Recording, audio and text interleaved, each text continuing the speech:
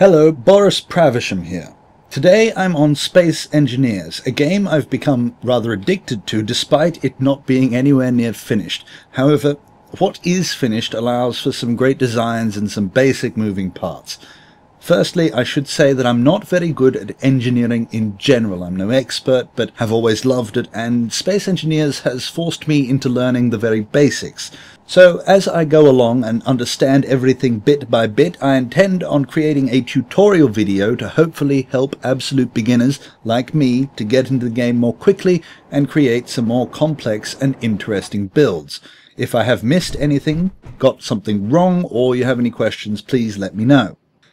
This first video is about pistons and the cranks that drive them, what they are, how they can be created and modified, and some of the things they could be used for. Now, rotors enable spinning blocks, hopefully not as glitchy as this one, but they still do, and this creates angular motion. We want to turn this into linear motion that goes forwards and backwards instead of around. Now, to make a piston we need 4 things: 3 connected and moving arms and a rail to guide the piston arm. Now here's a rail I prepared earlier. The rail holds the piston arm in place, so the piston arm will be going up and down here. Now this bottom row is not actually needed. You can have just empty space in there, but for the sake of this explanation I've put it in there. The landing gear, however, are essential. They're the only block of the right size and strength. Now I have just left 1 row between the two through there. You can make this as wide as you like, but I've just started with 1. Also, for the size of the piston I'll be building today, I won't actually need all 3 rows of these landing gear, but it will help me explain how many landing gear I'll need, and I'll delete the ones I don't need. There are 3 arms that are required when building a piston. I will name them just simply the first, second and third arms, and I will color them the same each time. The first arm will be yellow, the second arm will be red, and the third arm will be green. Now the first arm, colored yellow, will be attached to the station or ship that you want to use it on. That there determines the travel distance of the piston. The more blocks that are here, the longer the piston will travel. Now the travel distance will always be an odd number due to the fact that we can only work with whole numbers. For example, if you want a door that is 11 blocks high, the first arm needs to be 6 long, but you can't have a door that is 12 blocks high. I'll explain how that works later as well. The second arm, colored red, transfers the circular movement from the first arm to the linear movement of the third arm.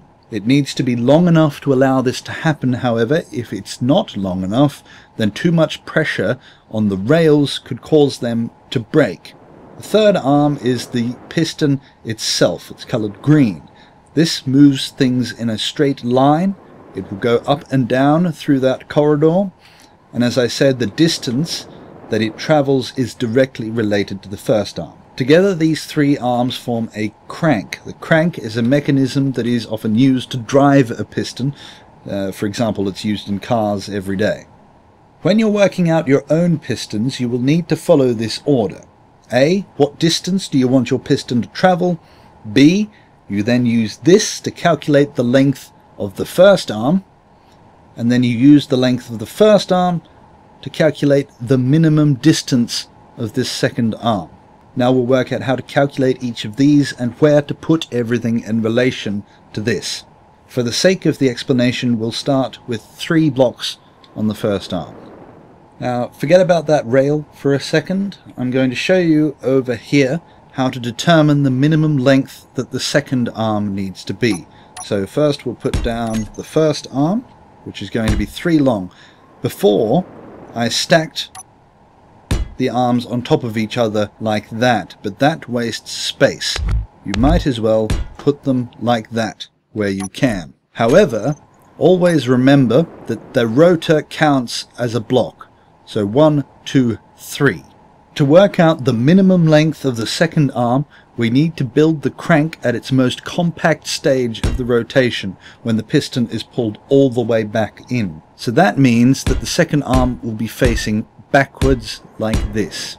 Also, to save space, rather than have the third arm on top of the second arm like that, we could put it down here and along, let me just get it, here as such. However, like this, if you build this arm too close over in here, when it spins around, of course it's got to save there, when it spins around it will smash into this. Now you may think, well, I could just make a very short second arm and put the rotor up here instead and then have the third arm on top of that. Well, if you do that, then the second arm will be too short and you'll end up breaking this rail. So the minimum applies in either case. Now, as you can see, we can't build there, but we can build there. So if we reduce the size of this, I just broke it. Let me fix that.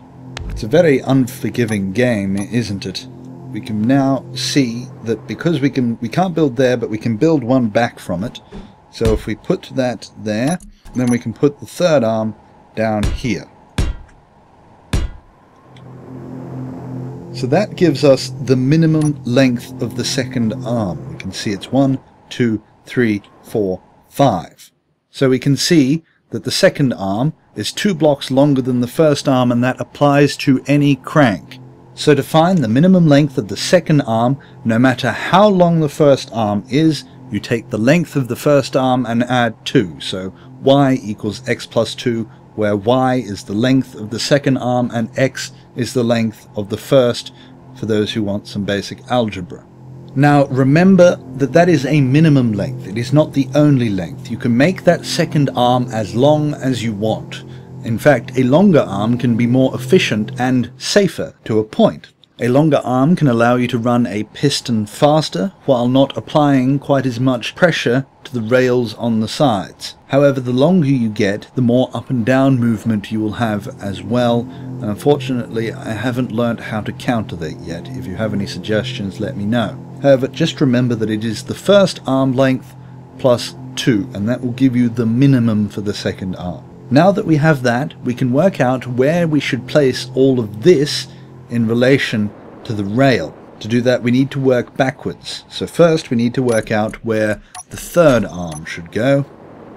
And I have worked out through experience that normally the furthest back you want to go is 2 from that midpoint there.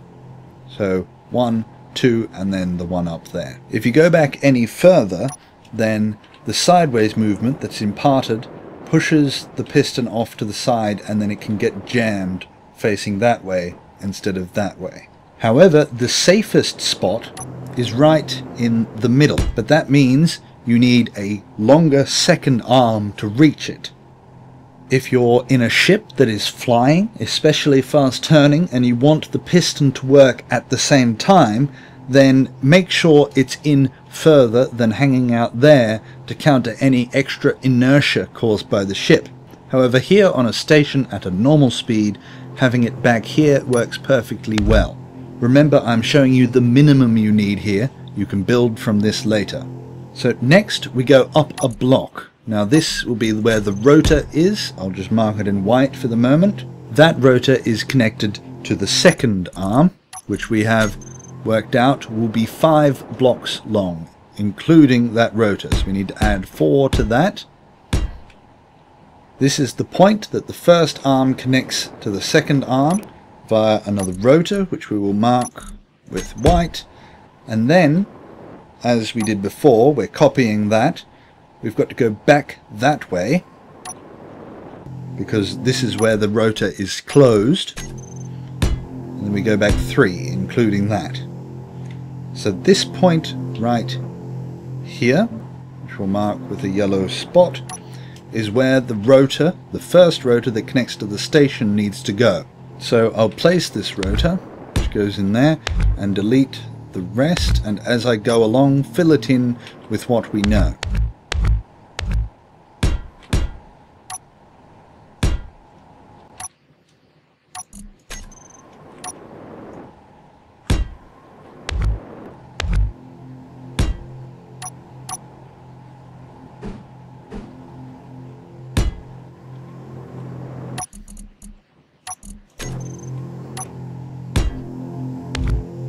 So as you can see, we've built 3 on the first arm, 5 on the second arm, which then connects to the piston arm, and I will just fill in the rest of this with the piston arm. Now it doesn't need to be that long, that arm can be as long as you need it to be. If you have a longer second arm, that will leave more space in between here, because this section, the first arm, will be back over here somewhere. If that's the case, then you can actually fit more blocks in that go backwards. You can do this to counteract any weight that you might have placed on the other end. Normally though, it's not needed, and it might actually get in the road, and of course here we can't even fit it.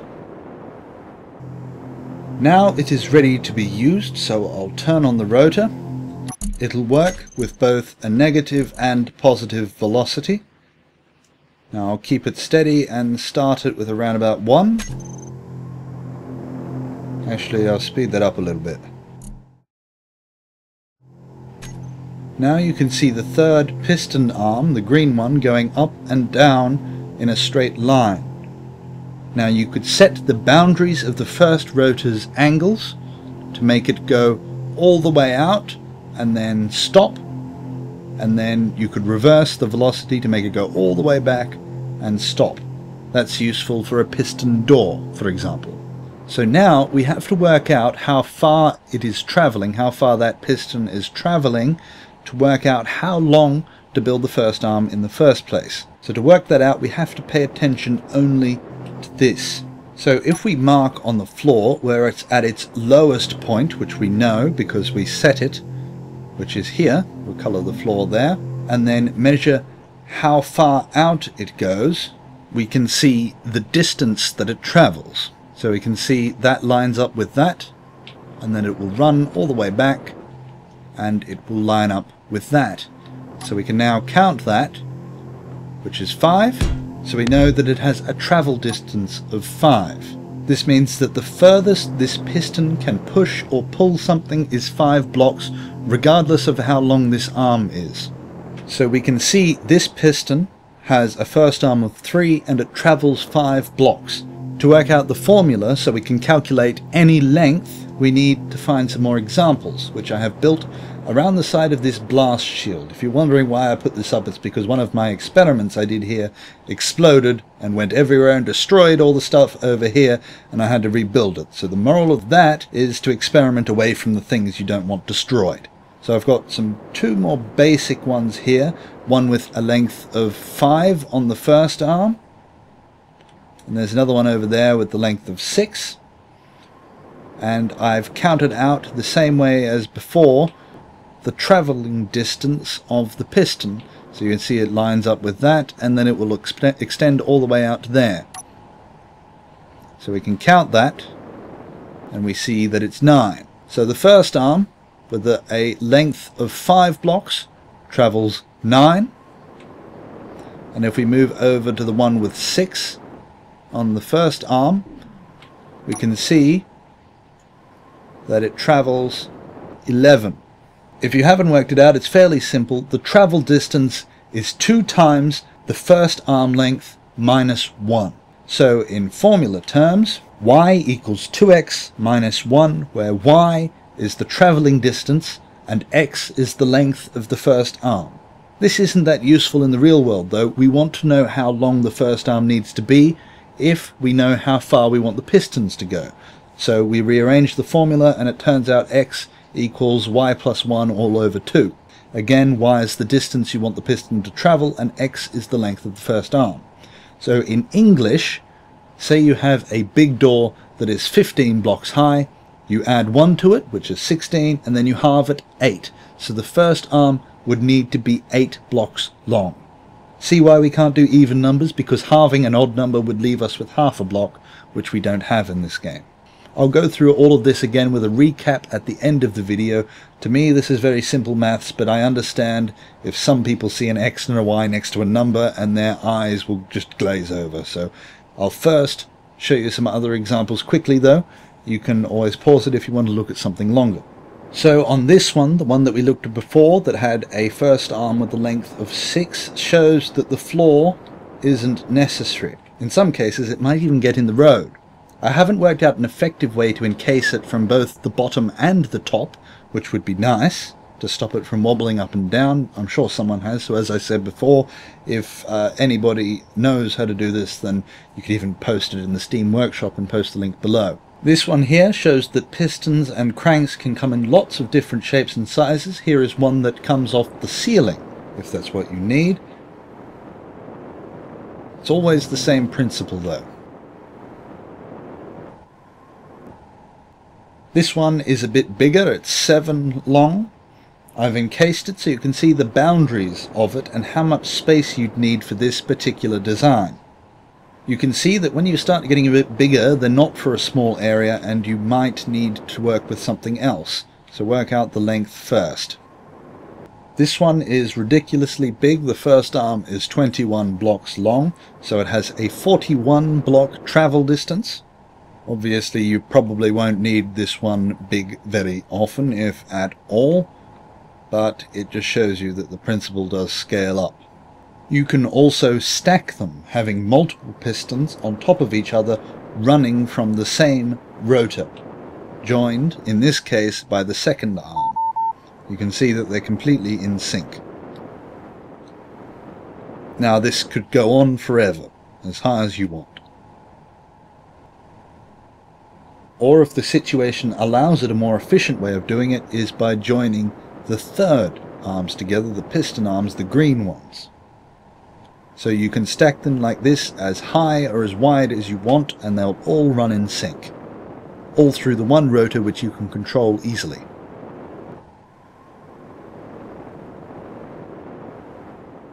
One of the most common uses for a piston is as a sliding door. So imagine this is the side of a station or a ship or something. To make a door, you have to set the maximum and minimum angles for the rotors. Thankfully, it's quite easy with a crank, because if you put your rotors down in the right direction, then 0 degrees should be all the way closed, and 180 degrees should be all the way open, or vice versa. On this one I have reduced it by a few degrees on either side to ensure it doesn't come into contact with any blocks, but instead comes to a rest up against them. You can change this depending on your particular setup. Now to close and open the door, you set the velocity either plus or minus depending on where it's at currently. At the moment it is open, so that means that positive velocity makes it open, so if I want to close it I change it to a negative velocity and we go back, and we see that the door is slowly closing.